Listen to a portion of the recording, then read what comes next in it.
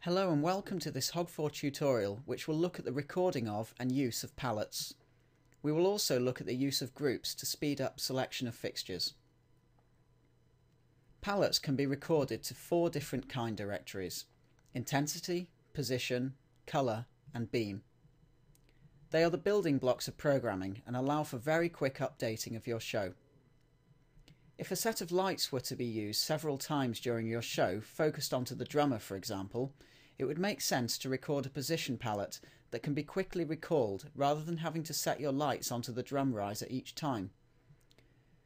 Another benefit of this is that if the drum riser later moves position on the stage, you only need to update the one position palette. This is because your cues were recorded with only a reference to that single palette rather than with hard pan and tilt values.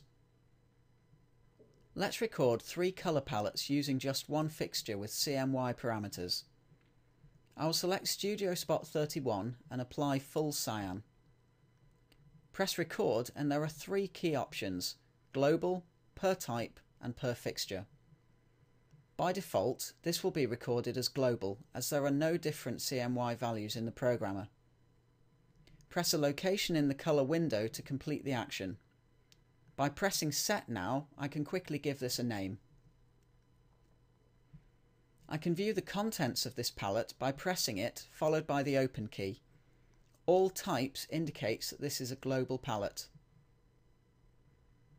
I shall now change the fixture to full magenta and press record again.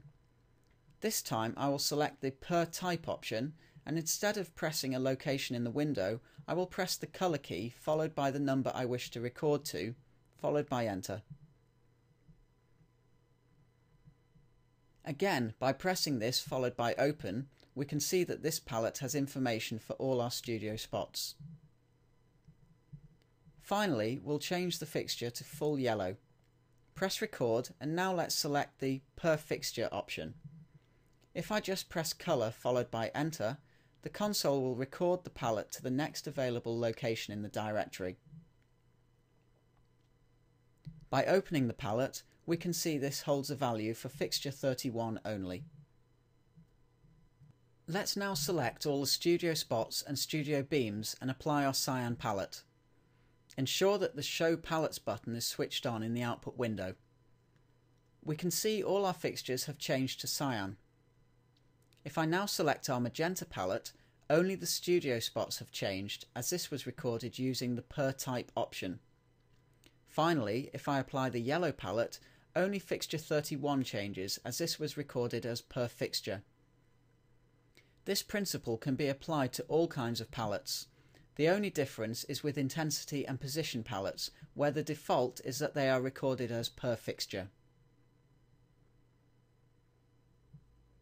By default, only parameters of the same kind will be recorded to a palette. For example, if I had intensity and position values applied to fixture 31 when I recorded the colour palettes, only the colour would have been recorded. The intensity and position would be masked. Sometimes it is helpful to include more than one kind in a palette, particularly position and beam, where the size of your iris, for example, will affect where you need to position your fixture. Let's take that example and select Studio Spot 31 again. We will apply values for both position and iris. When I press record, there is the option to include the kinds you want to be recorded.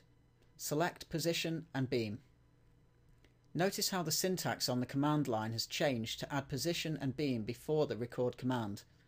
An alternative way to apply this masking would have been to press the position and beam keys prior to the record key, then continue as normal by selecting the location by either pressing a location in the directory or the position key followed by Enter. Before we continue with palettes, now is a good time to take a quick look at another directory item, Groups. Open the Group directory by double pressing the Group key. Groups offer a quick way to select large numbers of lights, either by touching the location in the directory window or by pressing the Group key followed by the number of the desired group. To record a group, select your fixtures, for example 31 through 33, press Record followed by the location in the directory window. Press Set and name this as Band. Back to palettes, there are two other options when recording, and these are Allow Refs and As Direct. When a queue is recorded using a palette, only a reference to that palette is stored in the queue. In the same way, a reference palette is a palette that stores a reference to other palettes rather than hard values. Let's record 3 positions using our studio spots. First of all, we shall select 31 and move it onto our drums. Press record followed by a position location. Press set to name this drums. Next, select 32 and move this onto our keyboard. Record this position and call it keys. Finally, select 33, move it onto our guitar, record the position and name this guitar. We now have 3 positions that we will often want to use together. Since we made our group for the band, it would seem unnecessary to have to keep selecting all 3 position palettes. Therefore, select our band group followed by our 3 position palettes. Press record and now select the Allow Refs option. Choose your location to record to and call this position Band. You will notice a symbol telling us that this is a reference palette.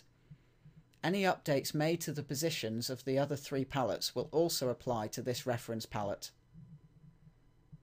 Direct palettes are used to record hard values into queues rather than references.